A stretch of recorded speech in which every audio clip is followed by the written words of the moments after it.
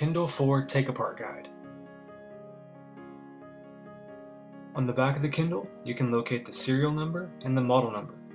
The Kindle Touch has the model number of D01100.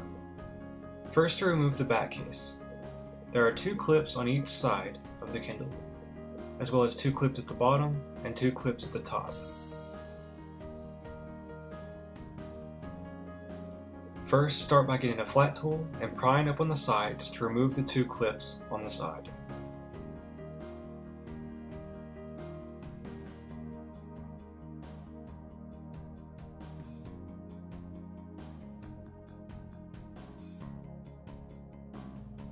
In doing this, you will notice quite a bit of resistance because the back case is actually glued in the middle. Now, pry up on the other side of the Kindle, removing the 2 clips.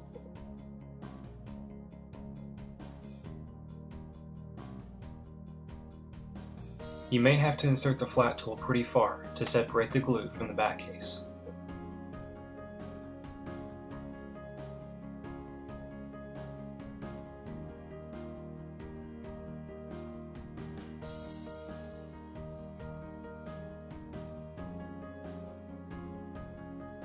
Once the back case is separated from the glue, you can then lift up on the sides, folding the back case slightly to unhook the top and the bottom.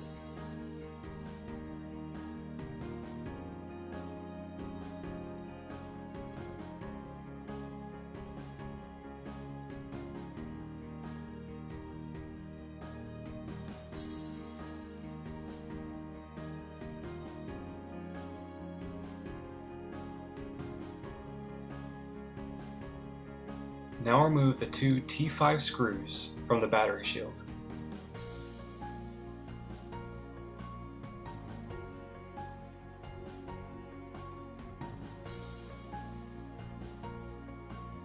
Next, you will have to unplug the battery cable from the motherboard.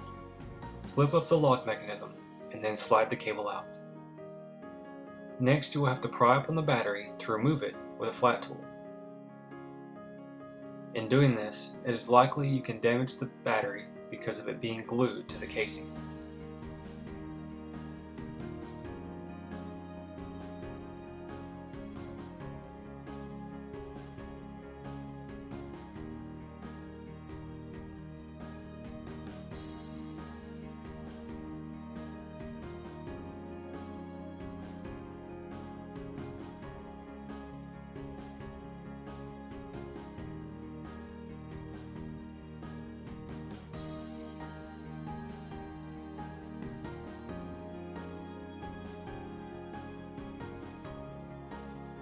Next, you will need to take a flat tool to lift up on the lock mechanism holding the display cable in, and then slide the cable out. Below the display cable connection on the motherboard, you will notice a small cable.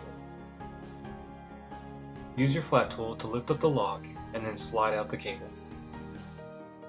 You'll need to do the same thing for the flex cable on the other side of the board.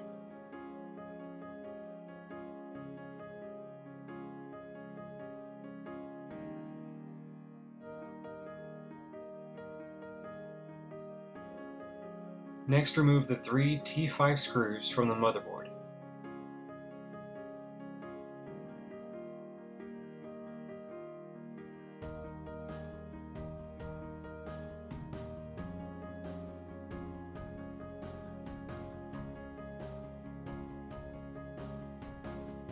Next, flip the device over to see the front.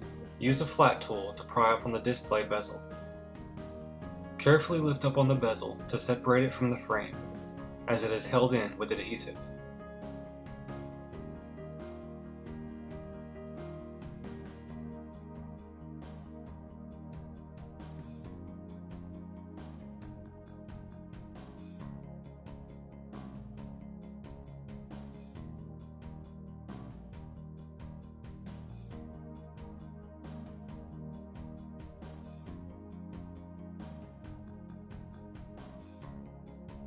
Once the bezel is removed, you can then remove the 2 T5 screws at the bottom.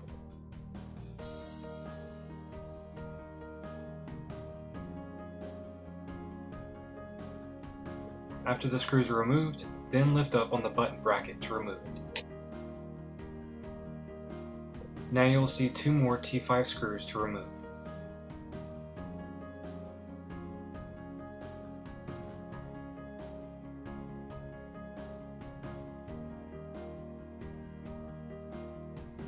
Once those screws are removed, flip the device over to the back and then lift up on the motherboard to remove it.